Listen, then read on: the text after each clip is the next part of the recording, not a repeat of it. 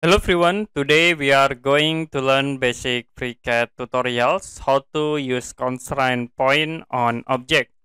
I will create new drawing, go to path design, click create body, create sketch and choose top plan. For example, I will create a rectangle in here and we create a rectangle again at this point.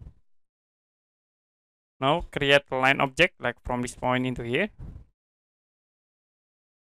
And also I will create from this point to the top and in here to the top.